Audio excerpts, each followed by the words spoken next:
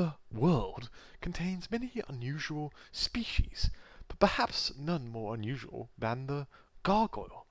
A gargoyle, or grotesque as it's technically known, is a nocturnal creature. It sleeps in a petrified state on top of ancient buildings, such as churches and cathedrals. However, come sunset, it awakens in reanimated form.